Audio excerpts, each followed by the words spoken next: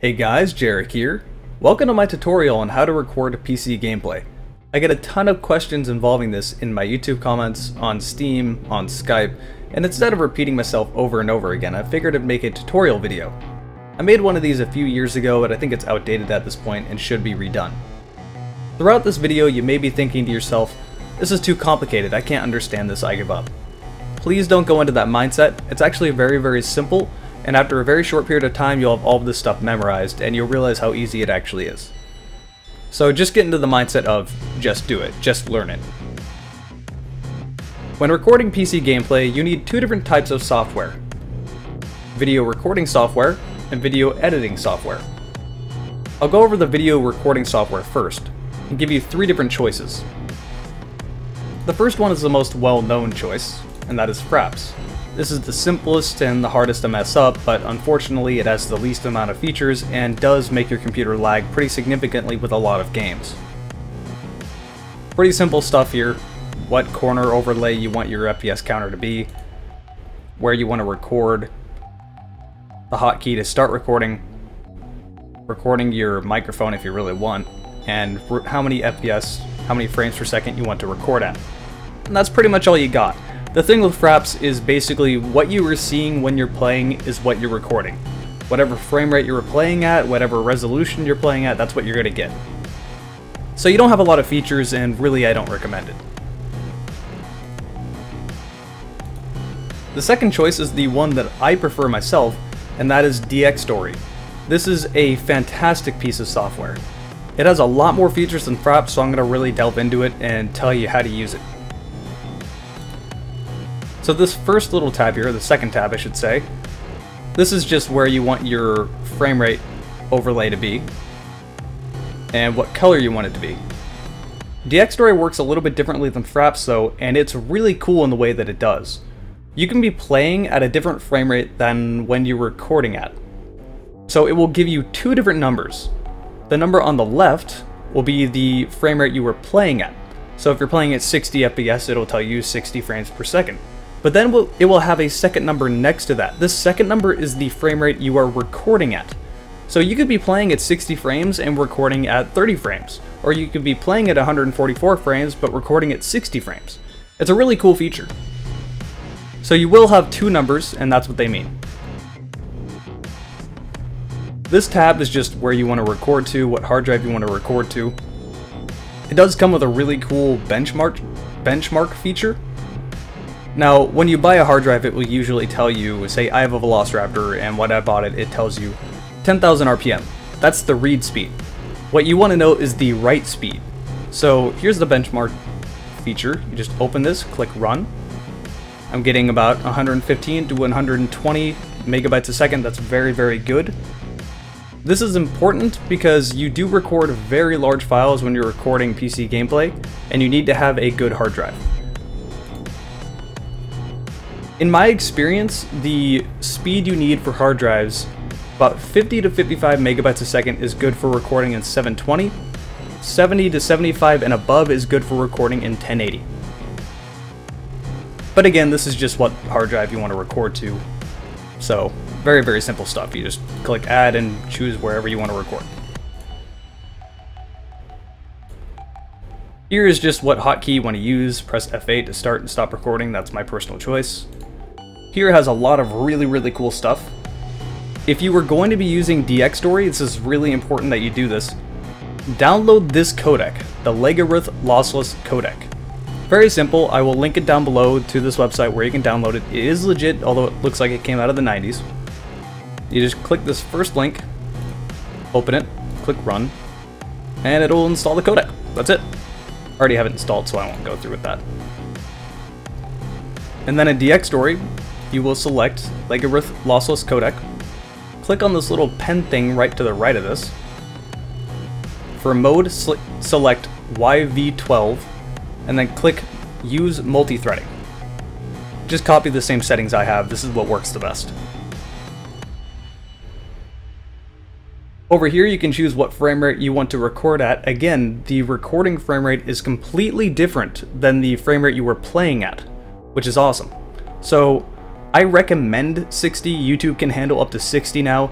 And despite what anyone tells you, you definitely can tell the difference between 60 and 30 FPS, so please record at 60 frames per second. The only reason you wouldn't is if your hard drive isn't good enough. For output, make sure you have file output selected. If you only have direct show output, this is for streaming, so you will not start recording even if you hit the hotkey to start recording. Make sure you have file output selected. For file format, select AVI. RAWCAP is an interesting feature.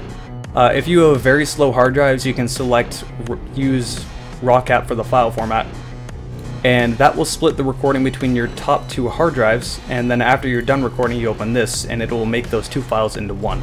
It requires more hard drive space, but again, if you have slow hard drives you can use that, but I really just recommend recording in AVI. And then scaling. I keep this at 100%, but what's another really awesome feature with Dxtory, you don't have to record at the same frame rate that you're playing at. So I usually play at 1920 by 1080, but if I wanted to, I could click size here, type in 1280 by 720, and I will record in 720p even though I'm playing at 1080. So if you have a slow hard drive, this works awesome, or if your computer isn't very good and you don't want to wait years to render, you know, it's another option for that. So it's pretty cool that they allow you to do this. I will keep it at % and record at 1080 if you can.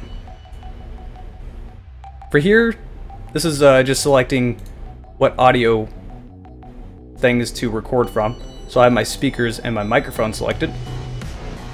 A really cool thing about this, you can select up to 8 of these, and each one you select will make a different audio timeline in Sony Vegas, which is really awesome, and I'll explain more on that later.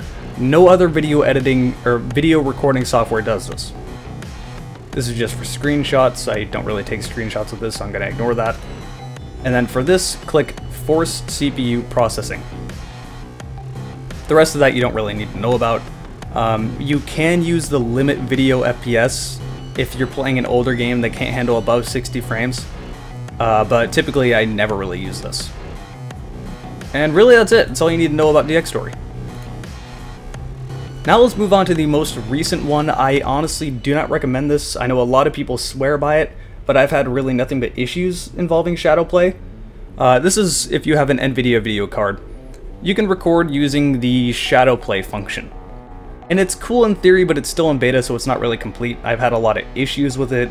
I've had frame rate issues involving this program. I've had issues. It really doesn't like to play nice with Sony Vegas, so that's a big reason I don't recommend it. A big problem I have with this is say I record an 8-minute video. I put that 8-minute video into Sony Vegas, and Sony Vegas, for whatever reason, says that video was only a minute and 30 minutes long. I don't know why, but I can't find a solution, even though I have definitely confirmed that other people have the same problem. So again, I don't recommend this, but I know some people swear by it, so I will talk about it. It's overall very simple. It has more features than Fraps does, but still much less features than Dxtory does. And not being able to put the audio into different audio timelines is a big killer for it. So I'm going to need to turn this on. My screen should flash black really quick. There you go.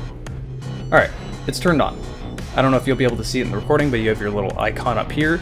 And when you start recording with it, that will give you a green circle so you know you're recording. So, shadow manual and then shadow recording. Shadow recording is a really cool idea and concept.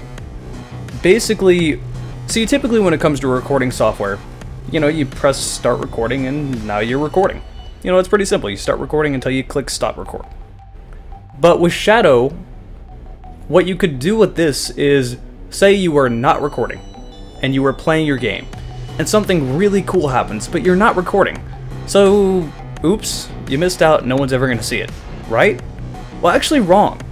You can select shadow recording for this, and something really cool happened. You hold down Alt and press F10, and it will automatically save the last 20 minutes of the game that you were playing, even though you weren't recording. So that's a really cool concept. And you can have both manual and shadow selected. The rest of this is all really simple stuff. You know, change your resolution, change the quality, change the frame rate between 30 or 60. And then audio is just in-game and in-game and microphone. So you don't have many options with Shadowplay. And it's not fantastic. Like I said, I have a lot of problems with it, and it's still in beta. The one I'm going to turn this off. There we go. Again, what I would recommend using is Dxtory. This works the best for me. Now for editing. People seem to get the most tripped up when it comes to editing. I just recommend using Sony Vegas. It's not as complicated as it looks. A lot of people get overloaded the moment they look at it because there's so many windows and different options, but it's actually pretty simple. So let's go ahead and open up Sony Vegas.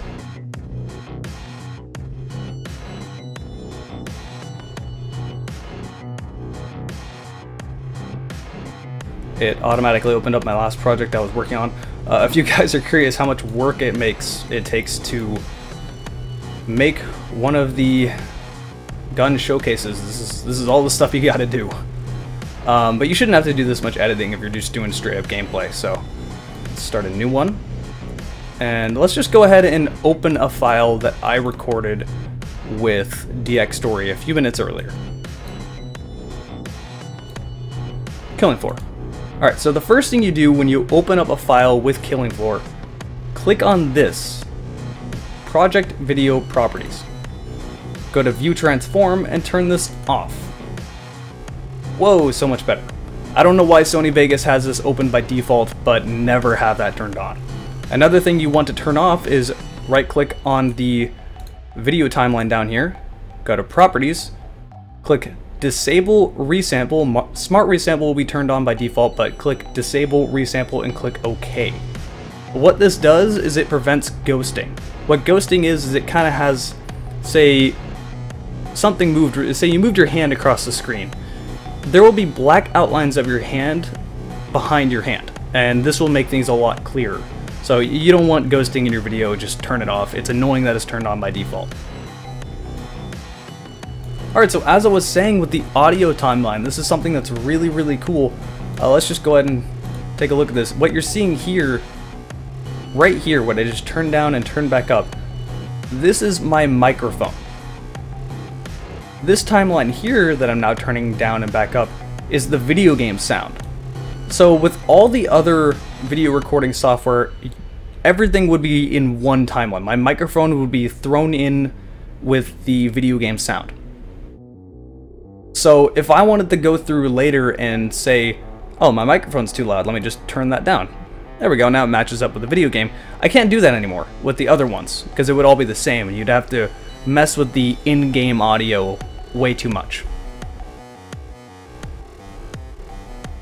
Something else I found rather interesting, this happens with very select games. Killing Floor is one of those games. As you notice, it's really, really dark. Let me go ahead and open up another bit of recording I got with when I was recording the gun showcase. Now as you see here, this isn't so dark, this looks fine. But when it comes to this is really, really dark.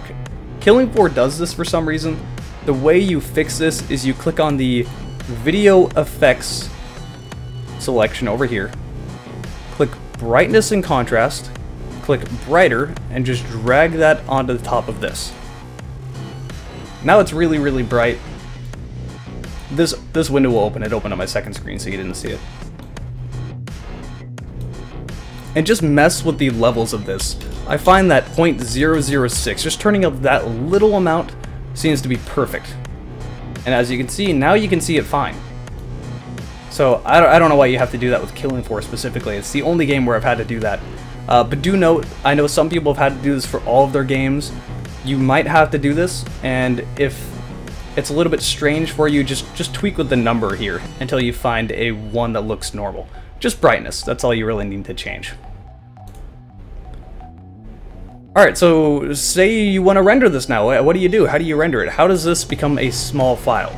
Because keep in mind, when you record gameplay off your PC, it's raw files. That file is going to be huge, and you need to render it afterward because you're not going to be able to upload a 50 gigabyte video to YouTube. You got to render that down. Alright, so click on File, Render As. It'll take a moment for this to open. Scroll down to Sony AVC. And depending on whether you're rendering in 1080 or 720, either select Internet 1920 by 1080 or Internet 1280 by 720. Now I have a 1080 video, so I'm going to click Internet 1920 by 1080. Click on Customize Template right below that, and this will pop up. First thing you want to do is change the frame rate. By default, it will have 30 frames per second selected. If you recorded at 60, click on the arrow, go down to double NTSC, so 60 frames. And then go down here, the encode mode will be forcing CPU only for some odd reason. Click automatic instead. The rest can be left alone. Click on this audio tab. Change the bitrate to 320,000. And that's all you gotta do. The rest of it's fine. You click OK. You click on browse, select where you want to save it. Let's just say test, save. And then you click render, and I'll start doing this real quick. It might make my computer go a lot slower. And as you can see, it's just gonna start rendering. Something to keep in mind, it will take a long time to render if you were rendering in 1080 by 60 frames. This video is 50 seconds long, and you can see how slow it's taking. Granted, I am recording with OBS, so it might be a little bit slower than usual. Let's go ahead and cancel this. If you are rendering at 720 30 frames, the video should take about the same length to render as the video itself. So if it's a 10-minute video, it'll take 10 minutes to render.